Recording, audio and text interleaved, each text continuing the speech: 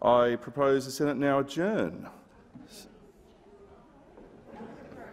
And if senators could leave the chamber in a timely and quiet manner so I can call Senator Fierravanti-Wells so she can be heard with respect.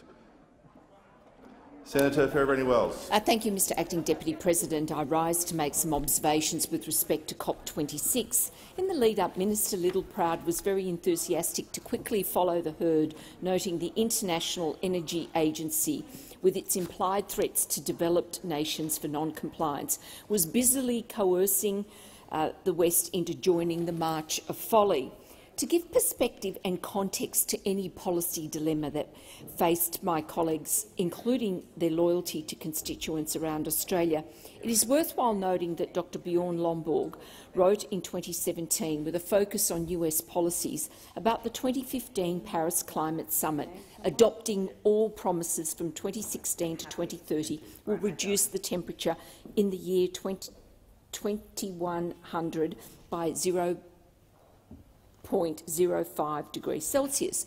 Dr Lomborg further noted that the economic cost from pursuing these objectives will cost hundreds of billions, if not trillions of dollars in foregone economic output each year. Do I believe in climate change? Yes, is my answer. Because there has always been climate change on planet Earth. The only true climate constant on this Earth is that the Earth's climate has undergone constant change since time began. Climate cycles are integral to this constant change. The complex nature of climate science is still not fully understood. When one gets lost in the media jungle of climate change activism and alarmism, and when one becomes suspicious about shrill scare tactics and what I deem to be child abuse, then it is time to talk to a geologist to get the facts. Rest assured you will feel better afterwards, and you will be able to explain to those children who have been the subject of climate alarmism that the world is not going to end in 8 years' time, given the last hysterical prediction by the usual suspects. So COP26 was punctuated by the usual protesters wielding placards of "Down with Capitalism," accompanied by the usual Marxist paraphernalia. One delegate threatened "Pay now or perish later." It was a copybook socialist love fest. Lenin would have been truly proud. Now, the Prime Minister of Fiji, Frank Bainimarama, was the voice of reason.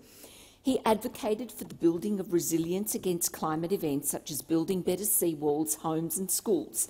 This reinforces the need for the Pacific Resilience Fund. So let's look at some of the facts. CO2 is not a pollutant, as some would have you believe, including our ABC. CO2 is a clean, colourless and odourless gas which is vital for the health of planet Earth. CO2 is plant food and it remains integral to the process of photosynthesis when trees and plants absorb CO2, thereby producing oxygen. Further to this, it is noteworthy that up to 50% of the Earth's oxygen is produced by phytoplankton in the oceans, when the plankton absorbs CO2 as part of the Earth's natural process. Once again, I say to some ABC activist journalists, and I use the term journalists very loosely, CO2 is a clean, odourless, colourless gas vital for the health of our planet. Credible scientific studies by geologists record that the Earth's temperature prior to industrialisation was far warmer and indeed much colder as part of the Earth's natural climate cycles. Similarly, prior to industrialisation, sea levels were higher and lower as part of the Earth's natural climate cycles. The CSIRO noted in about 2016 that Earth's temperature had risen by 1 degree over the past 100 years and sea levels had risen 17 centimetres during the same period. Climate alarmism and climate emergency hysteria by the usual suspects have been based on questionable modelling which has been unable to predict with any level of confidence the natural cycles of climate variability. The UN climate body have acted on climate science consensus. Now, any dedicated and genuine scientist will tell you that science is not consensus, and indeed any scientific research requires peer review, a vague concept for many who run with the herd. In that regard, true scientists note that a scientific hypothesis can only be validated if it accords with all data, namely the coherence criterion of science. Meteorologists like William Kinnan-Mumph have noted that there are neither sound theoretical grounds nor observational evidence to support the argument that changing concentrations of atmospheric CO2 will have any significant impact on future climate or global temperatures. The human-induced global warming ideology is underpinned by the perception that the planet is static and that dynamic change only occurred once humans started to emit CO2 through industrialisation. Nothing could be further from the truth, explains Professor Ian Plimer. So according to Minister Littleproud, we should follow the herd and set off on a risky economic path to the nirvana of net zero CO2 emissions by 2050 as part of a PR stunt for the elites who attended Glasgow. Well, the only winners in that game were the elites, including the John Kerrys and the Andrew Forrests of this world, as they took their victory laps around the world in their private jets. The shift to the risky new net zero CO2 paradigm will have consequences. I know I speak for the silent majority of the Liberal Party that will not support us for having broken our election promise on this issue. Net zero has been the political graveyard for a series of political leaders. Not only will jobs be lost and regional economies suffer, industries in general will be poleaxed, as indicated by Dr Lomborg. Jobs will be shifted offshore, mostly to China. The superb television advertisement of Colorbond products from the Illawarra will be a dream of past glories when manufacturing industries fold and we rely more on China. Windmills and solar panels, now made in China, noting China will ignore emissions targets as they ignore the rule of international law in the South China Sea, will continue to be imported into Australia as our home industries are further decimated. The continued diminishing of our industrial base remains a national strategic and security risk. Taxpayer-subsidised Tesla luxury electric vehicles, oh yes, some made in China, will be the norm. Meanwhile, low-income workers will not be able to afford the fuel for their internal combustion engine vehicles as they struggle with increased electricity bills, rising rents and costs of living. All the while, China continues to build coal-fired power stations, and in an answer to a question on notice, DFAT advised on 25 March that China has 49.1% of the world's coal-fired power generation and 41.2% of the world's planned coal capacity. Since 2000, the world has doubled its coal-fired power capacity after explosion growth in China and India. So where is the world pressure on China and India to reduce emissions? There will be a repetition of South Australian and Victorian blackouts and brownouts because of the unavailability of reliable baseload power. And whilst workers will not be able to afford the rising costs of electricity, petrol, etc., those advocating for the new paradigm don't want to mention nuclear power, the NIMBY principle. It is time to establish a domestic nuclear industry in addition to Lucas Heights, which helps to save lives through nuclear medicine. Low-level nuclear waste is finally on track for the future, noting that every hospital is a nuclear waste dump. In addition, some make the argument that operating nuclear-powered submarines without a domestic nuclear industry is a very high-risk venture. I agree with their point of view. The European herd of nations rely on nuclear energy as part of their energy mix. Even so, events that played out in the UK just before COP26 with respect to the unreliability of wind and solar witnessed the recommissioning of coal-fired power to save the day.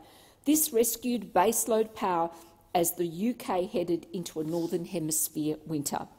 Those pushing net zero need to explain their rationale for joining the herd mentality by locking in a plan of net zero CO2 emissions by 2050, which will have enormous economic impact on our country, especially the bush. It appears some have forgotten the basics of Good Policy 101.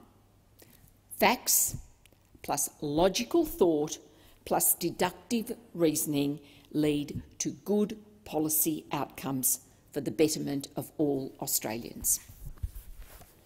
Senator Cox. Thank you, Mr President. I rise tonight to speak on Woodside Scarborough Pluto gas project, which will now be the most polluting fossil fuel project in Australia. A few hours ago, it was announced that the Scarborough gas project was given the final tick of approval. This is in fact a devastating day for our climate, our planet and our future. The total pollution from Scarborough's Pluto project will be equal to 15 coal-fired power stations every year, and it will be worse than Adani. Over the last few years, modelling has shown that WA is the only state where emissions are rising. It's no coincidence that WA is the only state with massive exemptions for their gas industry. The Morrison government's so-called commitment to net zero is impossible given the gas projects that are being approved. I was horrified to learn that the approvals for the Scarborough project were provided by both state and Commonwealth government without assessing the damage greater emissions will cause to First Nations cultural heritage, including the precious Murujuga rock art. The petroglyphs of Murujuga on the Burrup Peninsula are a globally significant First Nations heritage site, currently nominated for World Heritage listing.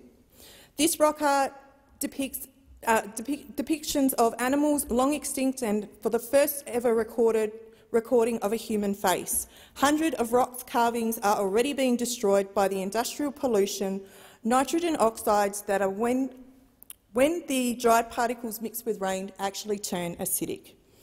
Many other rocks were removed to make way for the Scarborough Pluto facility under the historical Section 18 approvals, which have not been reassessed since 2007. The remaining Murujuga rock art is under significant threat from Woodside's acidic gas emissions. Thousands of tonnes of highly acidic gases are released each year from the gas-producing facilities.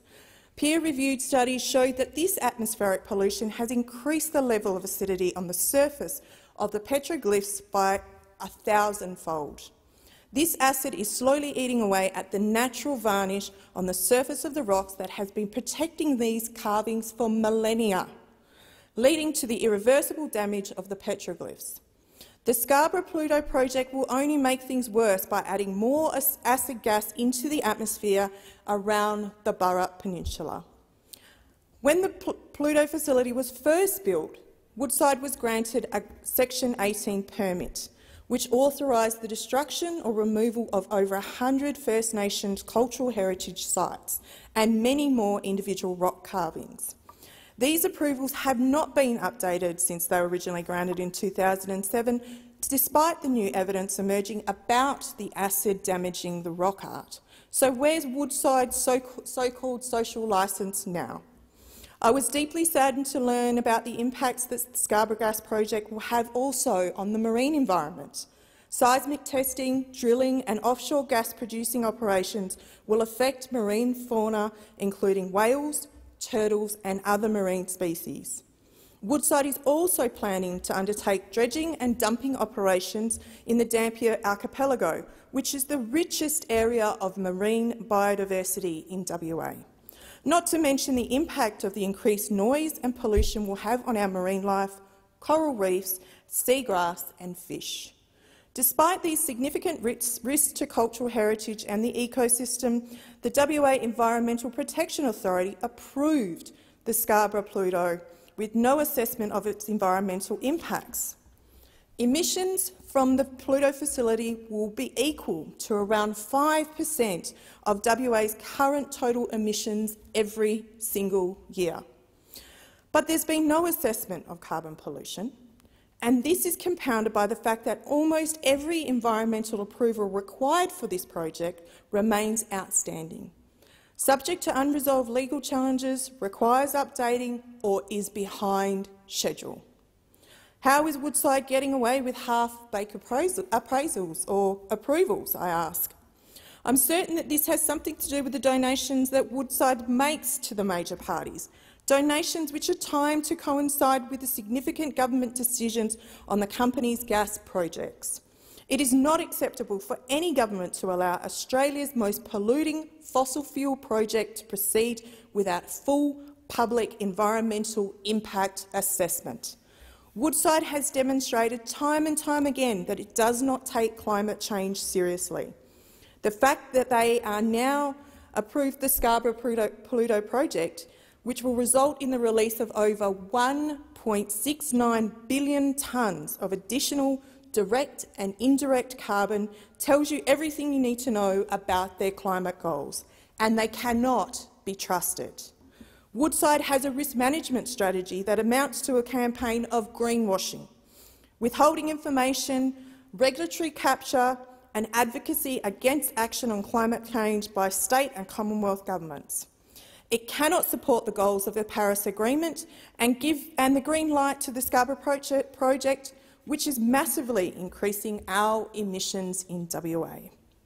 The science is clear, and we cannot allow any new gas fields to proceed if we are going to have a chance at keeping warming below 1.5 degrees. Woodside's Chief Executive, Meg O'Neill, today claimed that developing Scarborough delivers value for money for Woodside's shareholders and significant long-term benefits locally and nationally. Ms O'Neill, how can this project represent value for shareholders when our major export partners like China, South Korea and Japan have committed to net zero by 2050? The International Energy Agency have found that the global demand for LNG will fall dramatically over the coming decades. If Australia continues to rely on a fossil fuel-heavy export economy, which includes gas, it will leave both the government, fossil fuel companies and its financial backers with significant risk of stranded assets. Today's final investment decision for Scarborough will lock Woodside into a high-pollution model that will not be profitable in a low-carbon global economy. This will keep WA in the dark ages. First Nations people have been caring for the country for 65,000 years. Successive governments have damaged cultural heritage in favour of big corporations like Woodside, and I am devastated at the thought that this climate bomb is going off in my home state of Western Australia. We are witnessing the destruction of country at the hands of Woodside, which is enabled by the WA Labor government. Senator Scarr. Thank you, Mr President. And can I give my best wishes to everyone who's going to be involved in the Scarborough project, wonderfully named project, and all those who are going to be employed, all the contractors who will have an opportunity to provide work, all of the suppliers, probably across the whole of Australia, who will be benefiting from that project, and give my best wishes to everyone concerned.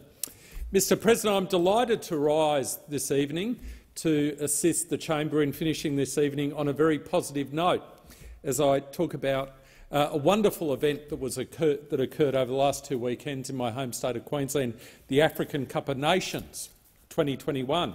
And indeed, it's fitting that at the time I give this presentation that we have both the Minister for Sport, my good friend Minister Colbeck, and also the Shadow Minister for Sport, Shadow Minister Farrell here, because I think both of you would have been delighted at the event that took place over the last 2 weekends in my home state of Queensland, where the Queensland African Community Council, which represents 70,000 Australians of African origin, convened this tournament, which had 23 teams, 23 football teams representing 23 African nations competing for the Cup in Queensland, the African Cup of Nations. It was a wonderful, wonderful event.